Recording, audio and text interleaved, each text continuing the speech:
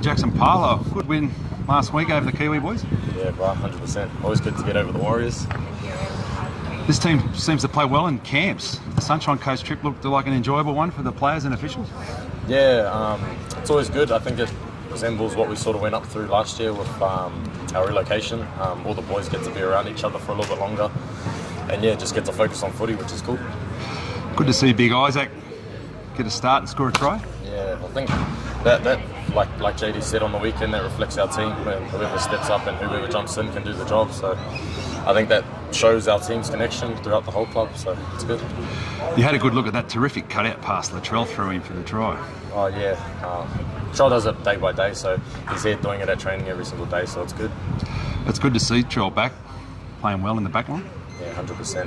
Having him back from America, he's brought a whole different sort of attitude towards our team. So, and I think all the supporters are seeing it as well, which is cool. You're in your third season of first grade. You're still only 22. Yep. You've scored 5 tries in the last 9 games. Are you happy with the way things are going for you?